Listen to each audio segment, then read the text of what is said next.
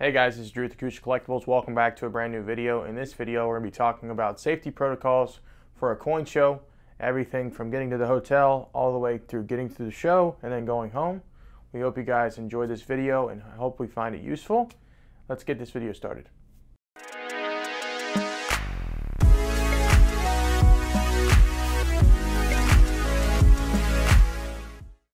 So as you know, we try to be safe, we try to do the right thing when we're working through coin shows if we're going to bring a lot of our inventory to sell. And so we're going to talk a little bit about what we do, especially in the hotel room. And if Casey wants to pan a little bit down, you see all the way down there? That's about the space between us and the door. So sometimes you want to get something that's like a suite so you can have that proximity in case someone wants to attack you or rob you while you're working through a show and being at the hotel room. We have a few hole punchers here with us today. We have one on each side of the bed. We also have another one that people should know about. If Casey comes this way this door can either be shut or it can be open depending on what you want and your preference. The AC was blowing pretty loud last night, so I kept this door closed because if someone was to enter that door, I wouldn't really hear them with this AC, but if they try to get through this door, this one's locked and it would make a noise that I would hear. So just walking this way a little bit, just got a little bit of a suite here, nothing too crazy. Maybe hang out here, reprice some coins when we get back from the show, talk about the show, kind of stuff like that. But if someone's leaving or exiting the hotel room, I had to go get the overnight bag this morning, or Casey had to go drop off the cart. As soon as Casey exits this door with the cart, I'm instantly locking the door, of course. I'm locking this bolt, and even when he comes back, I always try to check about 5 to 10 seconds to make sure it's just him by himself. Sometimes people, use you and try to, maybe arm themselves and then use Casey as a prop to get through the door. So just a few things to think about. I want to also talk about what we do when we go out to eat. Say this is your inventory backpack, and the thing about shows is when you're actually setting up, I'm going to take a seat here. When you're actually setting up, you're going to have all your coins out, and then when you leave for the day, you're going to take them all with you. I would never leave them at the show. Someone else's, there's a lot of security there, but someone else's future, is not dependent on them. So like if I'm talking about my future and I'm leaving it all up to these guards that make 20 bucks an hour and someone steals all my stuff, well, the guards are going to say, oh, well, that's okay. It's your life. You figure it out. But for me, we like to keep it all in our hands. So that's exactly what we do. So when we go out to restaurants, we don't leave inventory in the car because that's bad. Because why? If someone followed you from the show, 5 minutes down the road to somewhere to eat, you can get robbed. So what we do is we take our inventory, we walk in the restaurant, we order food, we sit down, and this is where the inventory stays the whole entire time that we eat. And as we exit the restaurant, there's someone accompanying us, and that's something that we talked about in a lot of videos too. If you're going to go to a coin show, you need help. You need someone that's going to be able to escort you into the building with stuff, a business partner that's going to be able to watch your table while you buy stuff. If you want a really successful show, there's a few other things that we're going to talk about in this video, but make it a priority to be safe, be on high alert, keep your head on a swivel. But let's get to the coin show. Let's show you guys exactly what we do to set up and also some procedures that we use as well. So we just stopped for food. We're going to be parking the car closest to the building here. We're going to the garage to eat, and we're verifying, can hole punchers be accepted in here? Is it open carry or concealed carry? Is there a 51% rule? All those things we'll talk about later in this video. So we just arrived at the Stony Creek Hotel for the Broken Arrow Coin Show. Going to be as close as we can to the building, and the Vor's floor is right here. We're going to walk our inventory from this car where it is right now into the front door right here. Once that's inside, someone's going to stay with the bag, stay with the equipment that we have, and then someone else is going to go get the cases once we park the car, just to make sure everything's safe. Great transportation. You don't want to park all the way back there. Take some of your cases in, leave your inventory in the car, and then it gets stolen. So there's just ways to approach bringing inventory into a coin show. Let's show you inside. Alright, so we're one of the first dealers in the show. Very important because you know, when everything's all going around and the commotion's happening, you don't want to, you know, get yourself distracted. And when other coin dealers are coming in and then someone takes your stuff and walks out of the show. So being here first, allowing you to have plenty of time to get set up and then also work with other dealers when they come in after you, that's really great. Here's our table at the show. So got our 2 backpacks here, equipment, coins, and so this is where we're going to set up our 2 cases. That's where we're going to set up deals, and it's going to be a really good show. I'm staying here with the inventory. Casey's going to bring in the cases, make sure the car is locked, park it in the right spot, and yeah, let's get this coin show started.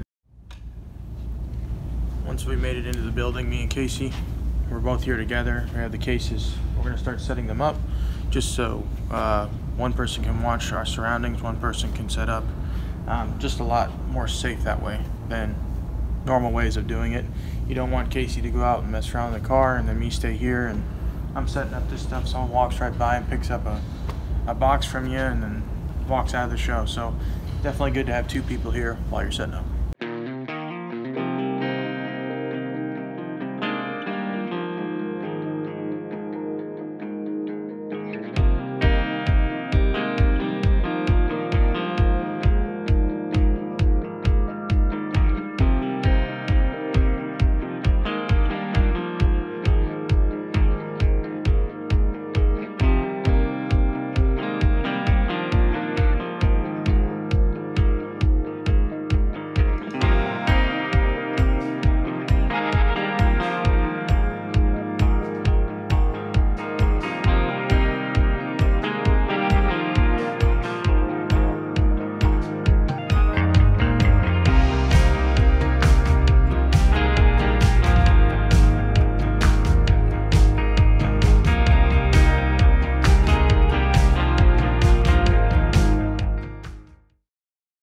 So here is our first purchase of the day at the Broken Arrow Coin Show. This is a 1925S California commemorative. Try to pick up on this, Casey. It's graded MS 67 plus by PCGS. Casey has a giant smirk on his face. I have a giant smirk on my face because I just sold this coin in a 65 holder a month and a half ago for $4 grand. So bought it back today because I love the coin, and yeah, I'm in shock. The guy that I bought it from, he said I'm gonna get in a 68 holder, and he got in a 67 plus holder first try.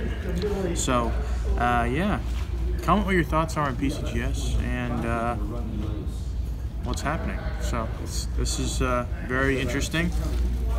Great pickup at the Broken Arrow Coin Show. I just got back from the Broken Arrow Coin Show day 1. And something that I want to ask future people that kind of make coin shows for others, a lot of the time where all these issues happen is in terms of people stealing or taking advantage of somebody is when they're loading in a coin show or they're leaving a coin show. And so sometimes it's best to have a few days before or a day before where dealers can come in, set up their stuff, understand the layout of the place before somebody else would come there that only has to pay a $3 admission.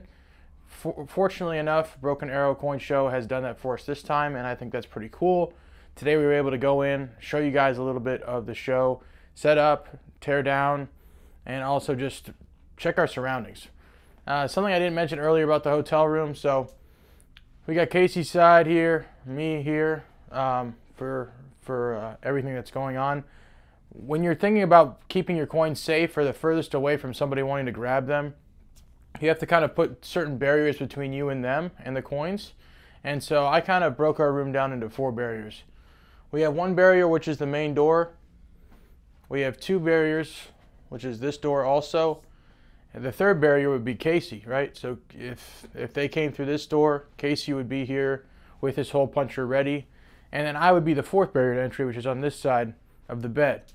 And so people ask, where should you put your coins? In my opinion, you should put it the furthest from the door, but also easiest within reach. So if someone's coming in all the way through that door and I'm the last person, the last barrier before they would take our stuff, I should have it on my side and I should be ready to go.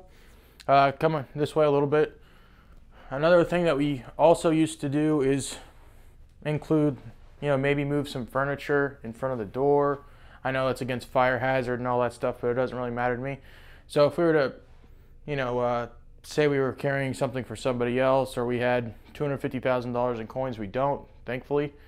We might need to put some stuff in front of the door, or, in this hallway right here that would hold people back as well. Just some things to think about, but let's go back into here real quick.